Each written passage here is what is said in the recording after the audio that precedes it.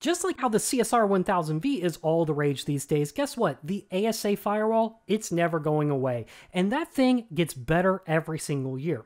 The latest versions of ASA can be virtualized in the ASAv appliance. But here's the kicker. You may be thinking to yourself, wait, it comes with CML. Why don't I just use the one with CML? Because it's not the latest version. If you want to leverage the latest version of ASA, maybe because you want to mimic what's happening in your production environment, you got to go through a little bit of extra steps to get the ASA brought into EVE-NG. And in this video, we're not only going to talk about how to bring an ASA into your environment, we're also going to talk about how to leverage the GUI server Docker container that comes with EVE-NG Pro to access that ASA using ASDM and the built-in Java client. Get ready, this is going to be a big one. It's going to be a lot of fun. Let's get going. If you're going for your Cisco security certifications, one of the more fun things that you can do is use the latest version of ASAs, especially if you're entitled to it. So what we need to talk about is how to get the latest version of the ASAs rocking and rolling in EVE-NG, because it is a little bit different than the images that come baked into something like CML or Viral. So here's how we get started going with that. First things first, you have to have the latest version of the ASA. And what we're working with here is the 9.14.1 release. You see this? If you look at these latest releases here, the 9.14.1 is the newest of the new. And specifically what we're looking for is the QCOW2 image. So when you are entitled to download this, because that is a pretty big part of it, you're going to click the download button. Well, first you're going to log in, then you're going to click the download button, and then you're going to be able to accept the terms and download the QCOW2 image. Now, I've already gotten logged in and downloaded my copy of the QCOW2 images, but this is where you want to go first. You want to go to your software.cisco.com/download, and then go ahead and search for the ASAv, Adaptive Security Virtual Appliance here, and then download the latest version, the one that's going to be the QCOW2.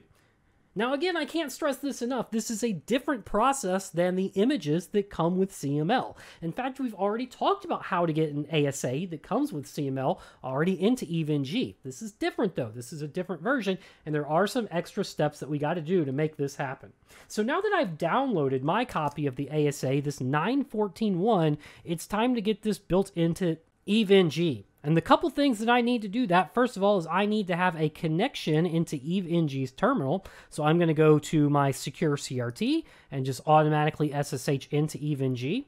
I'm also going to use WinSCP so that I can download the files and get them in there. Here, I'll click on EVE-NG and log in.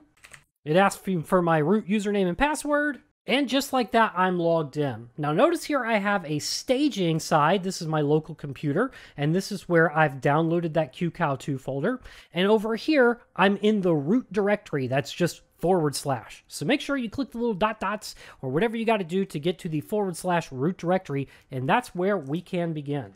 So first things first, I'm going to go into my latest version of the ASAv, and I'm just going to drag it over here into my root directory. Now I see the file is sitting here in my root directory, and now is where I can jump over here to my terminal. I'm going to begin by creating a folder for the new ASA.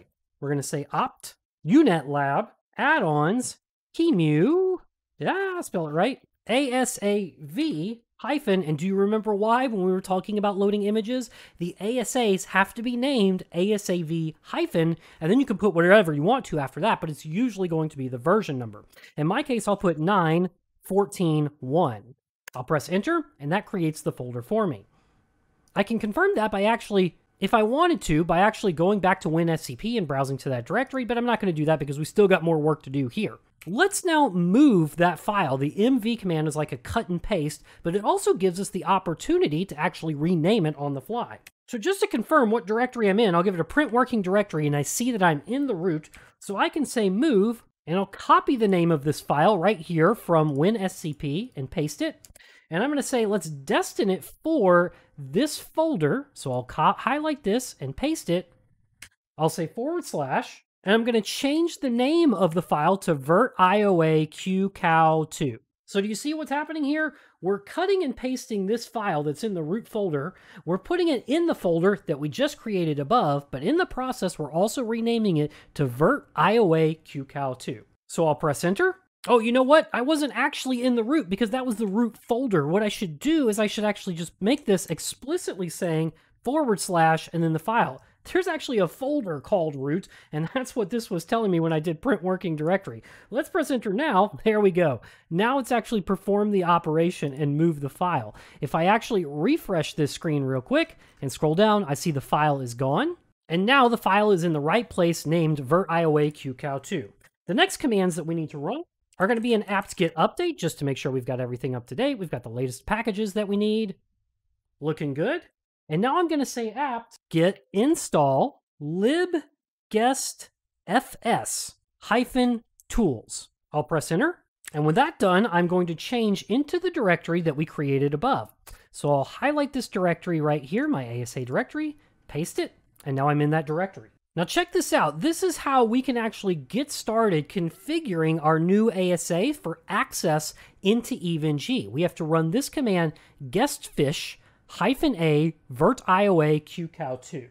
I'll press enter there, and then I will type the command run and press enter. So now that this says 100% and I'm on a prompt here for the fs guestfish thing again, we have some more commands to type.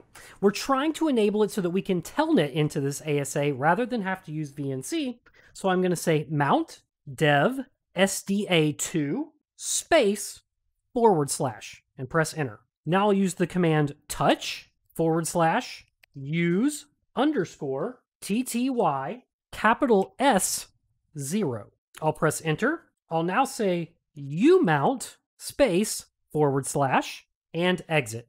Enter. Now, just like we always do, we need to clean and fix permissions. So go to the EVE-NG documentation and copy and paste this from pretty much any of the how-tos, or pause this screen so that you get this going opt unitlab wrappers UNL _ wrapper -a fixed permissions. I'll press enter here. And there we go. At this point, our new ASA version 9.14.1 should be ready to rock and roll. So let me jump back to my EVE-NG topology real quick. Let's add a node, Cisco ASAv, and in my dropdown, I see the 9.14.1. Now, when I check things out, I can always give this more CPUs, more RAMs, more Ethernet. I can change the name of it. I can even scroll down and confirm that we're going to be accessing this using the Telnet console, which is why we did all that work in the first place. The other thing to point out is that since I'm using the ASAv 9.14.1, and I just downloaded it straight from Cisco Downloads, without a proper license, this will be limited to 100 kilobits per second.